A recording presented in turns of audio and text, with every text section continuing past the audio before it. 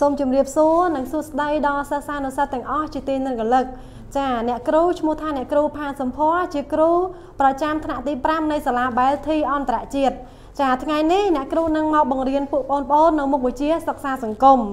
ចាអញ្ចឹងមុននឹងឈានចូលដល់មេរៀនថ្មីអ្នកគ្រូសូមរំលឹកដល់មេរៀនចាស់ដល់កូនជាមុនសិនចាអញ្ចឹងអ្នកគ្រូមានសំណួរចំនួន3សម្រាប់សួរដល់បងប្អូនដើម្បីរំលឹកនៅមេរៀនចាស់ចាអញ្ចឹងសំណួរទី1តើ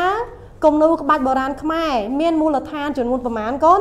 ហើយមានអ្វីខ្លះចាអញ្ចឹងគំនូរក្បាច់បុរាណខ្មែរចាមូលដ្ឋានគ្រឹះរបស់គំនូររបស់ក្បាច់បុរាណខ្មែរនោះគឺមានចំនួន3យ៉ាងចាអញ្ចឹងគឺទី1គឺ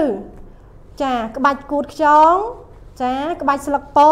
និងក្បាច់កន្ទុយហង្សចាអញ្ចឹងចូលដល់សំណួរទី2ចាអ្នកគ្រូសូមសួរដល់កូនទាំងអស់គ្នាថាតើគំនូរក្បាច់ចកយកតាមលំនាំអ្វីចាតើកូនណាដឹងចាកូនណាដឹងអាចចូលរួមឆ្លើយជាមួយអ្នកគ្រូទាំងអស់គ្នាចាអញ្ចឹងគំនូរក្បាច់ចកគឺយកលំនាំតាមរុក្ខជាតិចកចារុក្ខជាតិចកកូនស្គាល់ហើយមែនអត់ចារុក្ខជាតិចកគឺដុះនៅលើទឹកចាអញ្ចឹងចូលដល់សំណួរទី3ចាសំណួរទី3គឺក្បាច់ការឈូកតើក្បាច់ការឈូកយកលំនាំតាមអ្វីកូនចាតើកូនណាដឹងយកលំនាំតាមអីចាត្រឹមត្រូវគឺយកលំនាំតាមស្រទាប់នៃផ្កាឈូកចាអញ្ចឹងគឺមេរៀនចាស់អ្នកគ្រូបានរំលឹកជូនកូនទាំងអស់គ្នាហើយអ្នកគ្រូក៏សង្ឃឹមថាពួកកូនទាំងអស់គ្នានឹងចេះចាំនៅមេរៀនទាំងអស់នេះចាអញ្ចឹងយើងនឹងឈានចូលដល់មេរៀនថ្មីទាំងអស់គ្នាចាអញ្ចឹងអ្នកគ្រូក៏សូមឲ្យកូនទាំងអស់គ្នាក៏លេចមើលរូបភាពទាំងអស់នេះចាអញ្ចឹងកូនស្គាល់រូបភាពនេះដែរឬទេកូនចាតើរូបភាពនេះគឺជារូបភាពអ្វី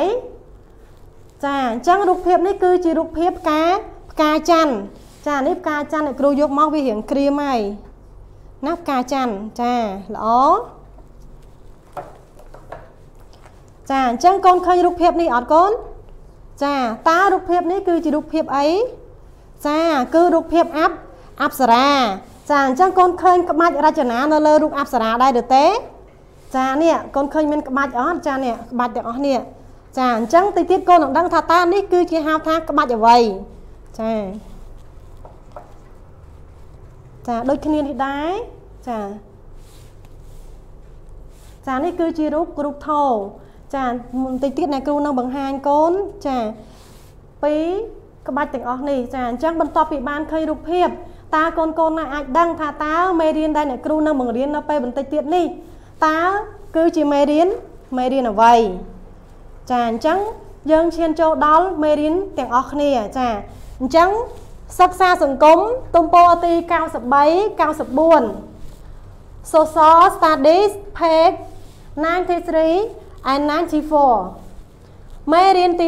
1គំនូរក្បាច់បុរាណខ្មែរតចប់មានន័យថាមេរៀននេះគឺយើងបានបញ្ចប់ហើយគាត់ណាមេរៀនទី1នេះគឺចប់នៅថ្ងៃនេះ Lesson 1 Stylistic Drawings of Asian Khmer ចាអញ្ចឹងអ្នកគ្រូនឹងបង្រៀននៅចំណុចធំចាចំណុចទី2នេះអ្នកគ្រូបន្តពីលោកគ្រូសប្តាហ៍មុនគាត់ណាដោយសារតែចំណុចទី2នេះអត់តាន់ចប់ទេគឺនៅមានចំណុចតូចមួយទៀតហ្នឹងចំណុចធំទី3អញ្ចឹងលោកកូនមើលចំណងជើងចំណុចធំទី2ក្បាច់តុបតែងលំអអញ្ចឹងយើងសល់ចំណុចមួយទៀតគឺរបៀបគូផ្ទាំងក្បាច់ផ្កាច័ន្ទបំបែកទី2ចាអញ្ចឹងចំណុចធំទី3គឺសារៈសំខាន់នៃក្បាច់បុរាណខ្មែរចាអញ្ចឹងមេរៀនដែលអ្នកគ្រូមកបង្រៀននៅកូននៅពេលនេះគឺរបៀបគូក្បាច់ផ្កាច័ន្ទបំបែកទី2និងសារៈសំខាន់នៃក្បាច់បុរាណខ្មែរទាំង3ដែលកូនបានរៀនចាអញ្ចឹងមុននឹងឈានចូលដល់ការសិក្សាមេរៀនចាអញ្ចឹងកូនបានដឹងហើយថាសាលាបែបធីរបស់យើងមុននឹងសិក្សាមេរៀនកូនមានចំណុចអីគេដែលត្រូវសិក្សាកូនចាគឺពាក្យកលឹះចាពាក្យកលឹះក៏ដូចជាបញ្យលពាក្យនឹងឯងអញ្ចឹងគេសិក្សាពាក្យកលឹះដើម្បីអីកូនដឹងអត់ចាគេសិក្សាពាក្យកលឹះដើម្បីឲ្យឆាប់ដឹងនៅងាយយល់នៅ ពាក្យពិបាកនៅក្នុងមេរៀនចាអញ្ចឹងកូនទាំងអស់គ្នាចូលមកសិក្សាពាក្យកន្លឹះជាមួយអ្នកគ្រូទាំងអស់គ្នាចាឥឡូវកូនមើលចាពាក្យកន្លឹះពាក្យទី1ពាក្យវប្បធម៌ថ្នាក់ពាក្យជានាមចាមានន័យថាថ្នាលសារព្រោះនៅចំណេះដឹងចាអ្នកគ្រូក៏មានឧទាហរណ៍ដែរចាឧទាហរណ៍ខ្មែរមានវប្បធម៌រុងរឿងចាពាក្យទី2ទស្សនាថ្នាក់ពាក្យជាកិរិយាមានន័យថាមើល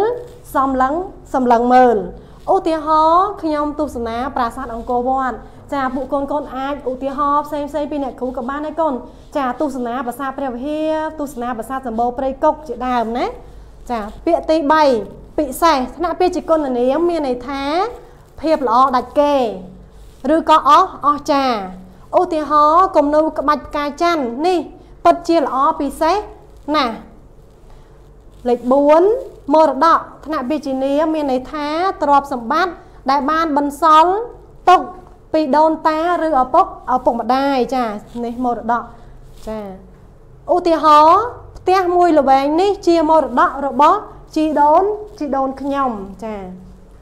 5ឈូកថ្នាក់ពាក្យជានាមមានន័យថាឈ្មោះរុក្ខជាតិដែលដុះចេញពីភក់ហើយផ្កាក្រអូបឈ្ងុយល្អ